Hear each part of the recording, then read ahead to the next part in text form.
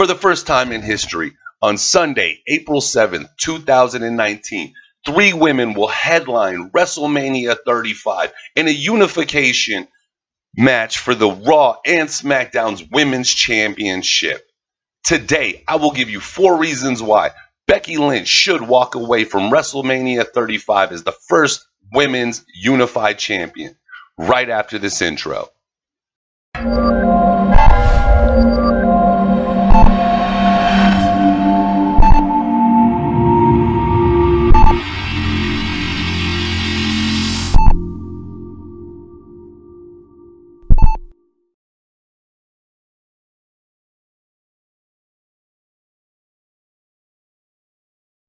The number 4 reason Becky Lynch should walk away from the WrestleMania 35 as the first unified women's champion is because of Becky Lynch's huge meteoric rise from being a sweet, innocent little wrestler to the man that we see in the ring today. So, if we sit back and look over this last year, and I mean, not even the last year, hell, what, 9 months, if that? The absolute build of Becky Lynch to where we see her now, man, she is not only a draw, she is not only loved in the fans' eyes, but what better way to prove to us that the restart is real by putting the strap on Becky Lynch.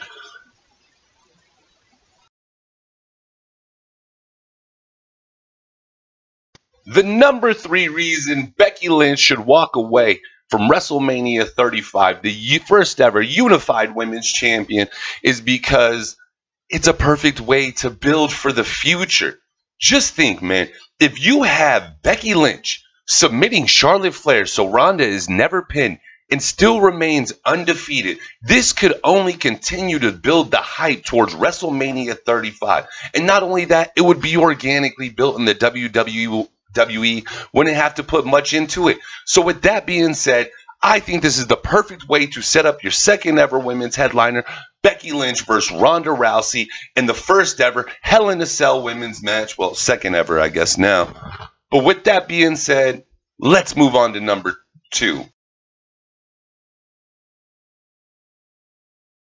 The number 2 reason Becky Lynch should walk away as the first ever unified women's champion is because this would be the perfect way to give Ronda the perfect heel turn. So in the past, I thought you should use the Becky Lynch, the man role as being Stone Cold Becky Lynch, with Charlotte Flair being The Rock, being the corporate Rock. I think you could actually do this with Ronda Rousey, with Ronda Rousey actually having wrestled Becky Lynch at WrestleMania, that possibly Becky could be the one to end the undefeated streak, and Ronda could never possibly get her title match to get that belt back.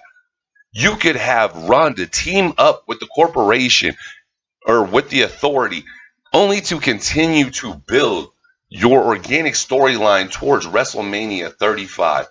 Ronda Rousey and the Authority versus Stone Cold Becky Lynch, aka The Man.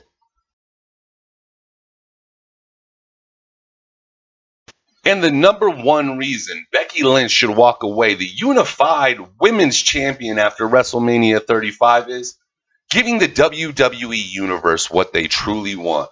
So, a lot of us out there, since Asuka had some crazy loss to Charlotte Flair, feel Charlotte Flair is handed everything. And maybe to a little degree, Ronda Rousey's been handed a lot.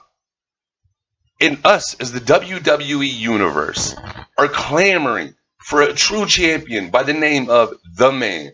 So why don't you truly show us that the refresh is really going to happen, and that everybody has to earn their keep?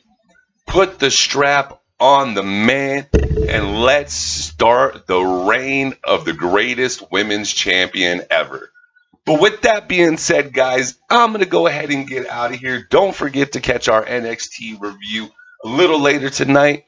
And don't forget to catch us live Sunday, April 7th, 3:15 Mountain Time, 5:15 Eastern. Oh my God, it's Mania season. Can you smell it?